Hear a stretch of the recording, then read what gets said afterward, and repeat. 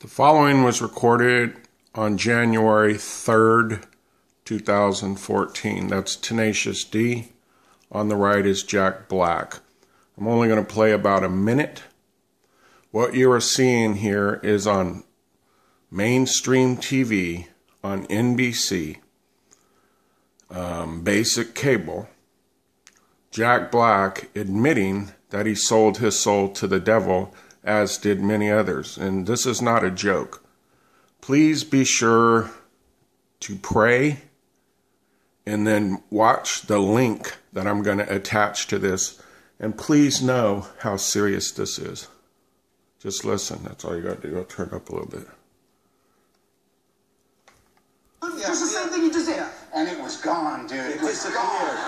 And then we just said, okay, let's just give up on that. Let's write a tribute to the greatest song. Okay, a tribute. So, and that became our like number one hit. The tribute song is about saving souls from demons or something. Yeah. As I remember correctly. Yeah. Now what was? Well, you know, there's a rich history of the devil in rock and roll. It goes all the way back to like Elvis was everyone said he's playing the devil's music.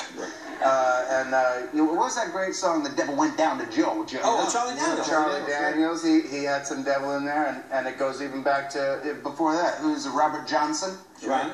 You can find his roots, you know, way back to the beginning of rock, and so you know, had we sold our soul to the devil? How else can you explain us being here on the How did these two guys get on that? And people laugh and clap. One more time. We sold our soul to the devil? How else can you explain us being here on the Jay Leno show? How did these two guys get on that show? Think about it. Now, has